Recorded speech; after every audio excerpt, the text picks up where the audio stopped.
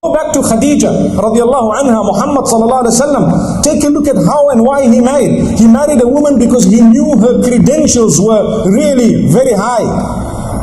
The fact that she was 15 years older than him did not bother him, because he said, she will be a good mother to my children and a brilliant wife to me. And guess what? The day he came with revelation, the first person he rushed to was her. And you know, he said, Zammiluni, Zammiluni, you know, cover me, I need a tight hug.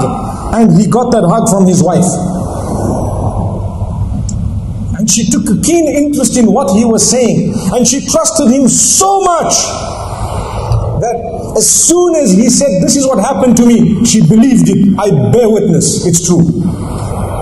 Today you tell your wife, if she waits for you, I hope it's not with a stick, but if she waits for you, where were you?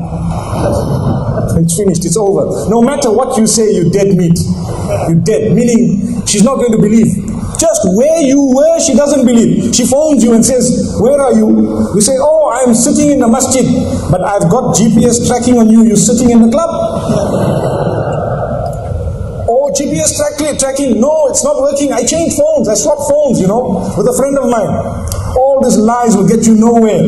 You are a person whom your spouse does not need to phone you to ask you where you are. You should be such, you phone her or you message her, or vice versa.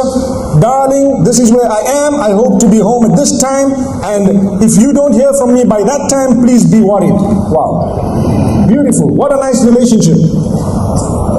But the problem is, we don't use these words. We'll use the word darling with a woman we don't really have as a darling.